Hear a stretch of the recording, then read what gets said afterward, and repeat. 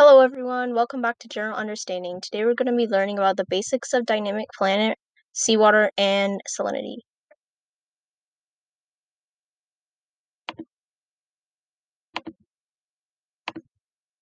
What is seawater? Seawater is a mixture of 96.5% water, 2.5% salts, and smaller traces of other substances, including atmospheric gases.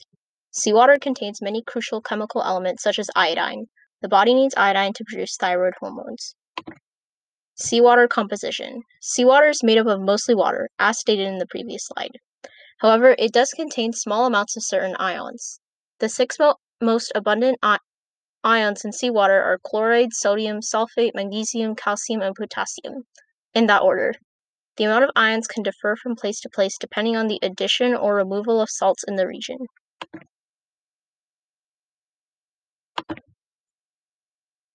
Okay, so now we're moving on to salinity. In oceanography, the definition of salinity is the concentration of solid material in the water. It can also include dissolved gases, because gases can become solid at a low enough temperature, but it does not include dissolved organic substances. Substances that are suspended in the water do not count either, since they are not dissolved. Salinity is measured in parts per thousand, or grams of salt in a kilogram.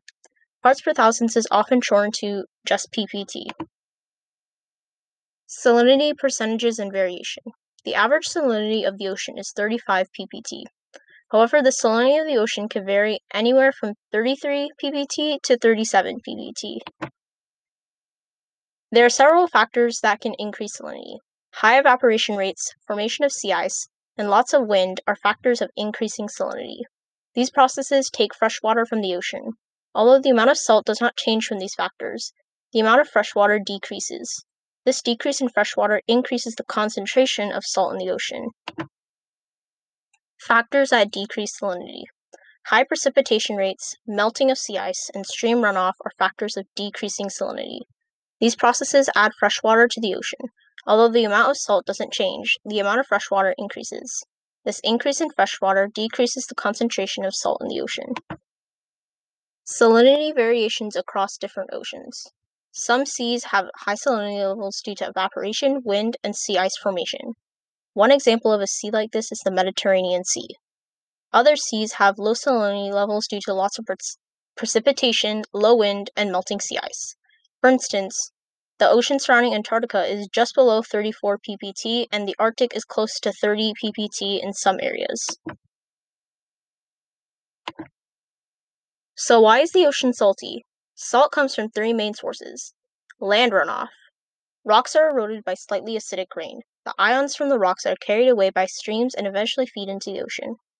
Hydrothermal vents. A series of reactions cause heated water in vents to carry metals like zinc and iron. Underwater volcanoes. Volcanic eruptions directly release minerals and ions into the ocean.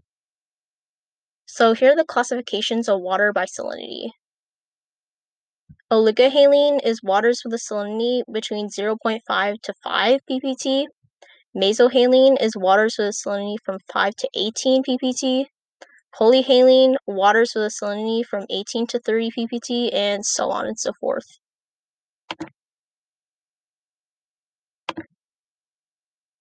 Okay guys, this is the end of the video. Hopefully I'll make a longer one next time.